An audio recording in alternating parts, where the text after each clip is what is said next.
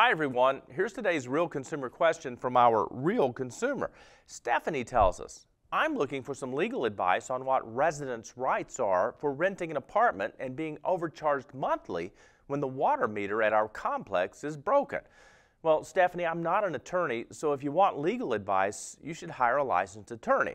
But here's what I do know about landlord-tenant rights in Georgia where you live. You're obligated to report problems to your landlord. A water meter you believe is broken is definitely something to report. Do it in writing.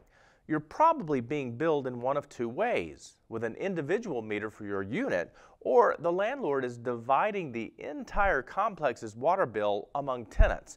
Your lease should explain how the bill is calculated. If you have an individual meter, contact the water company for information on your water usage.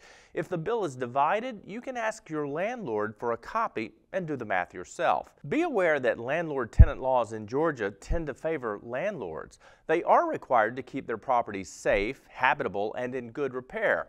But those laws do not mention broken water meters. Stephanie, you're probably in for an uphill climb.